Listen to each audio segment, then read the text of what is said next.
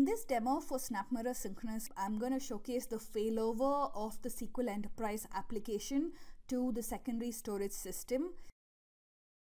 Let's consider a situation where the primary volume has gone offline as a result of some kind of failure, because of which I will not be able to read or write into any of the databases for the enterprise application.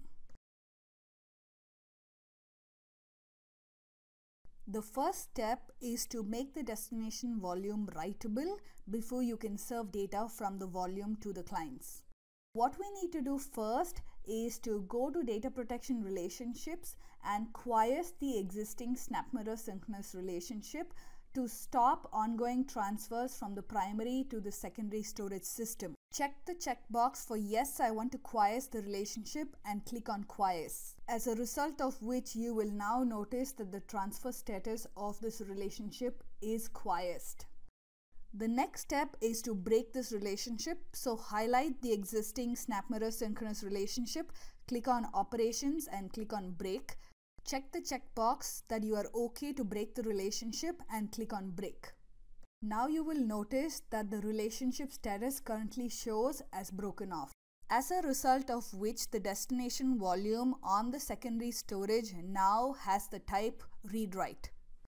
In this demo, since we're showcasing SQL application in a SAN environment, you need to map the LUNs in the volume to the appropriate initiator group.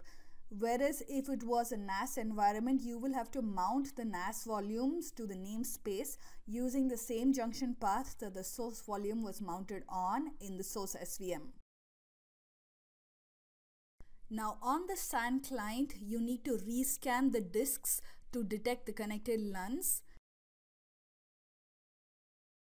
Now on the SQL host in SQL Management Studio, let's go ahead and delete the databases that are mapped to the volume on the primary storage system that is currently offline,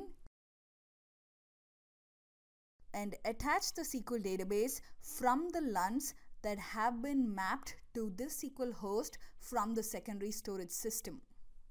Here you need to specify the location for the data file and the log file for the respective database. Now your clients can continue to read or write to the database on the secondary storage system. As you saw in this demo, when disaster disables the primary site of a SnapMirror Synchronous relationship, you can serve data from the destination volume with minimal disruption.